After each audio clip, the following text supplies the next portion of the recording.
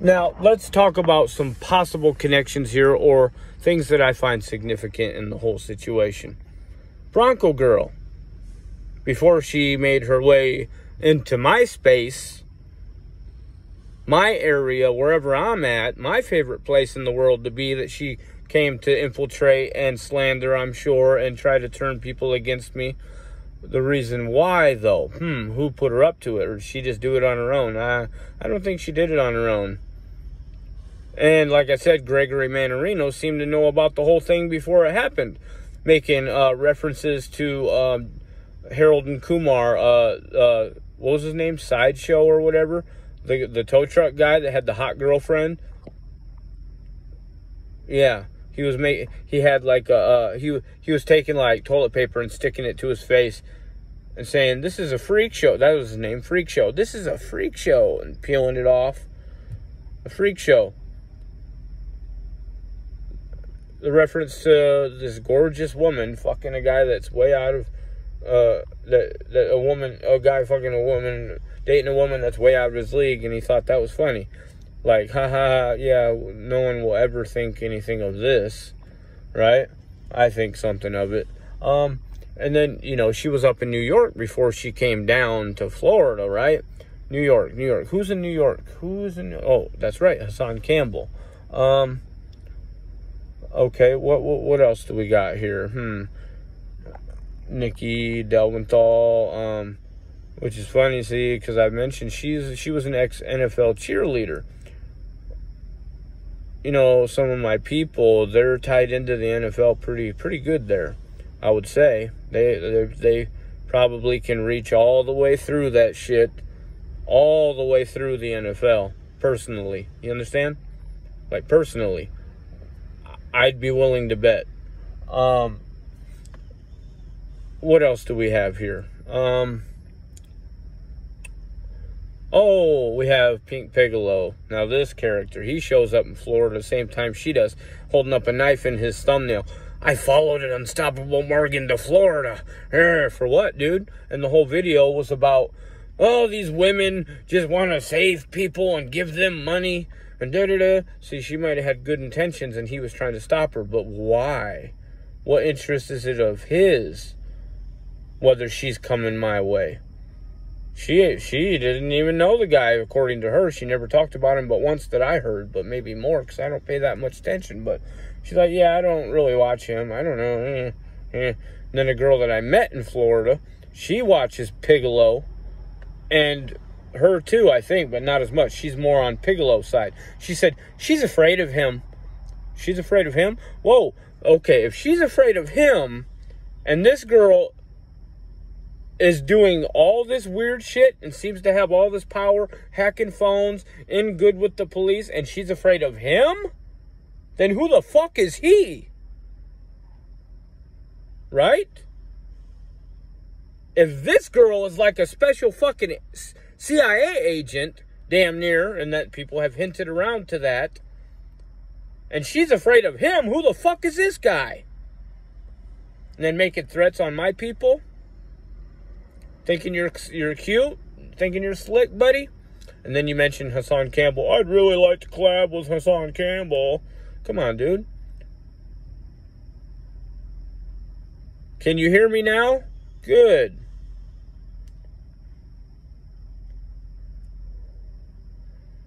Good. And then, coincidentally, I end up buying a moldy vehicle that's the same color as Nikki's and Bronco Girl's new vehicle.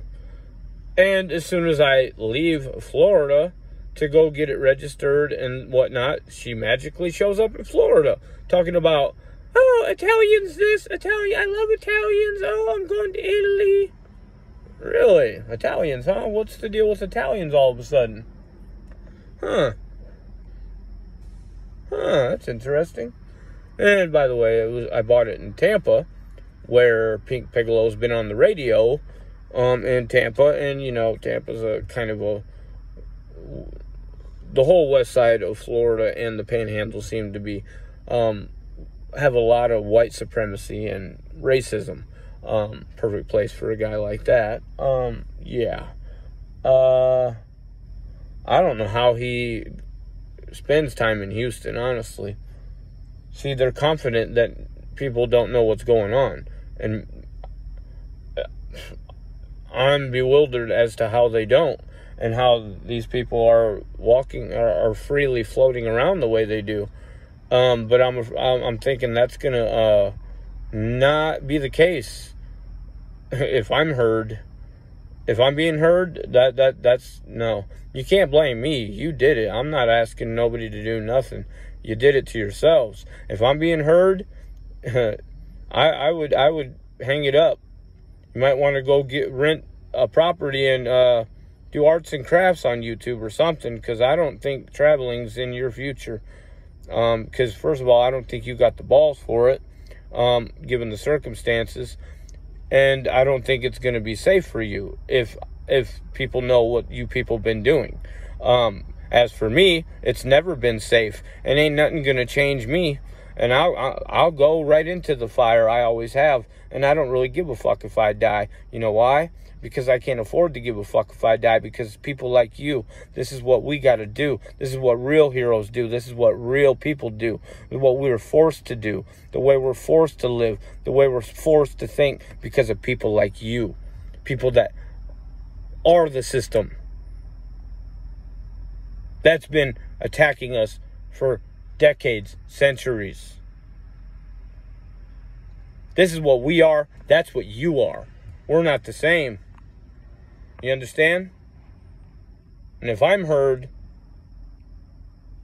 if I'm truly heard, I would say you're all done with. You're all done for. At least your fucking little careers. Yeah.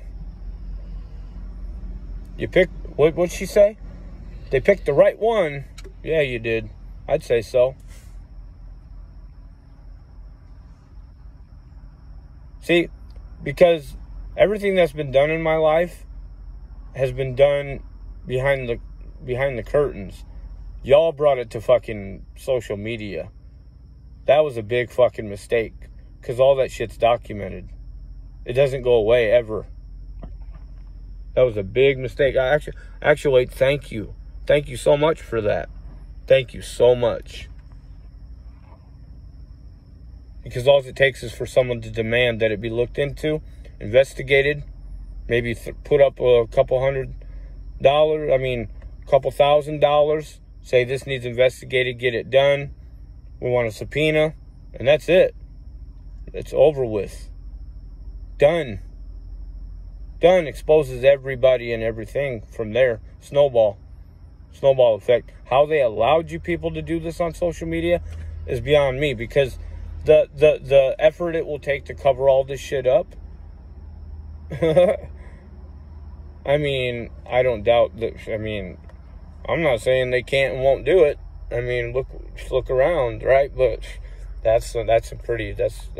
wow, that lets you know where we're at.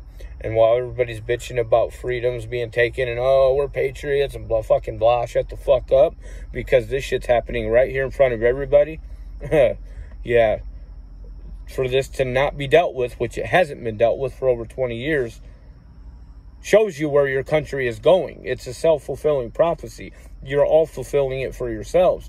Nothing's going to get better. It probably won't get better anyway, but this is a guarantee. What's happening right here, been happening all these years, is a guarantee things will not get better, especially when you're televising it. You're putting it on the internet where it never goes away. This country will never get better if this is allowed to survive and thrive. Thank you very much. Thank you.